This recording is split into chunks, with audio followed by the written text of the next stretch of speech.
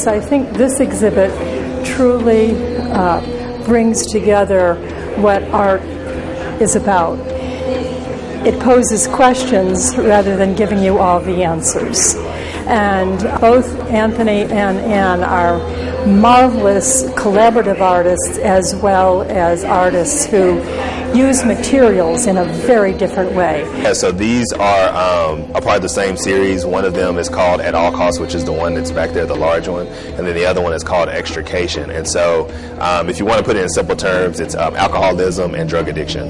And so the drug addiction one, which is really funny that everybody thinks it's such a beautiful piece, but that one is probably the most personal one, dealing with having a family member that was addicted to drugs and watching him spiral from, a very capable, person to this person that was completely, full of addictive behaviors. The At All Costs piece, a lot of people, it's a serious piece, but it's also kind of satirical at the same time. You look at it, it's kind of funny. You see this biomechanical thing that's just kind of looks like it will take off at any time. As technology progresses, our students are digressing because they are so reliant on technology, and they do this all day, and they text and all that stuff, that they don't know how to communicate, don't know how to write a proper sentence because they post all day.